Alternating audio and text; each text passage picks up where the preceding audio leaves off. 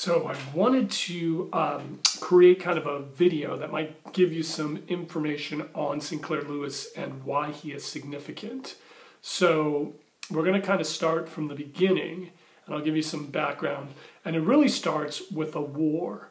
So there was a war, and this war, everything just gone. This war divided nations. Governments fell. And it was a bloody and destructive conflict, right? In this war, between 10 to 12 million people were slaughtered.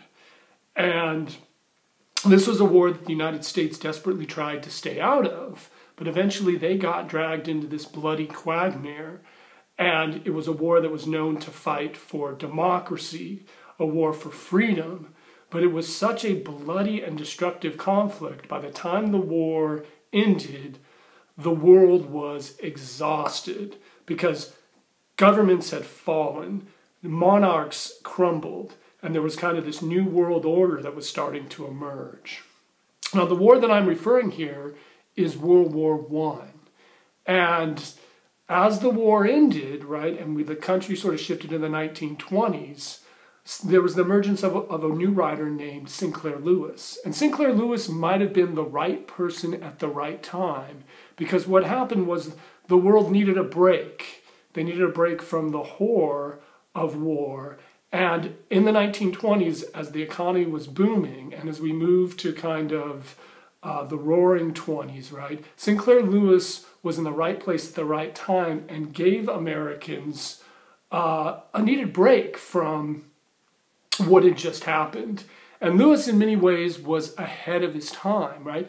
Lewis was very funny, and he was making commentaries on American society, and the American people loved Lewis. But it wasn't just the American people, right? The world loved Sinclair Lewis, so much so that Sinclair Lewis would go on to win the Pulitzer Prize for Literature, and he'd be the first American to win the Nobel Prize for Literature.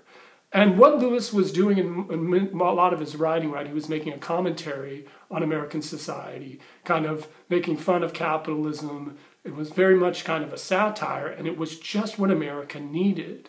But as Lewis's career sort of expanded, right, as we move into the 20s, from the 20s into the 30s, right, there's an argument that really suggests that Lewis is the greatest writer of the 1920s, that it's really not Ernest Hemingway, it's not F. Scott Fitzgerald, but it's really Sinclair Lewis. But as the country and the world changed from a roaring economy into the Great Depression, Lewis's significance even grew more, because Lewis started to criticize some of the changes that we were seeing in the world. So as we saw the emergence of fascism and the emergence of communism, Lewis writes the book that we're going to read, It Can't Happen Here, where he writes an imaginary United States where a demagogue runs for president, gets elected, and then ends up establishing a dictatorship. And so he was very critical of Hitler and fascism, of communism and Stalinism. And really what Lewis did was he paved the way for writers like George Orwell. 10 years before Orwell would be writing 1984, Lewis was writing It Can't Happen Here.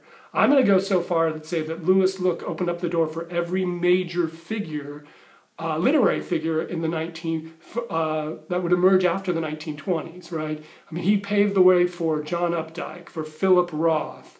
You can look at his works being as really the beginning of like The Simpsons TV show, right? Lewis paved the way for questions of what does it mean to be a man, before we see things like A Streetcar Named Desire. What is the role of capitalism in society for Arthur Miller's Death of a Salesman?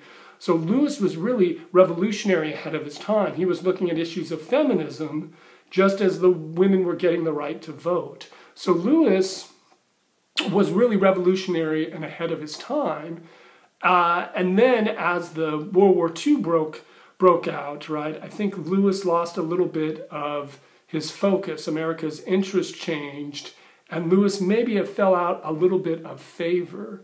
But I wanted to just create a video that gives you kind of a background, because I'm going to argue, my thesis on Lewis is going to be like, look, he is one of the most influential writers in all of American literature, and perhaps the greatest writer to come out of the 1920s. And really what he did was he paved the way for future writers. All the future writers in the last half of the 20th century really owe themselves to Sinclair Lewis. So I'll be curious to see what your bio is, or what the fun facts that you come up with on Sinclair Lewis. But I also wanted to just add this video so that you have kind of a little background of who he is and why he's important.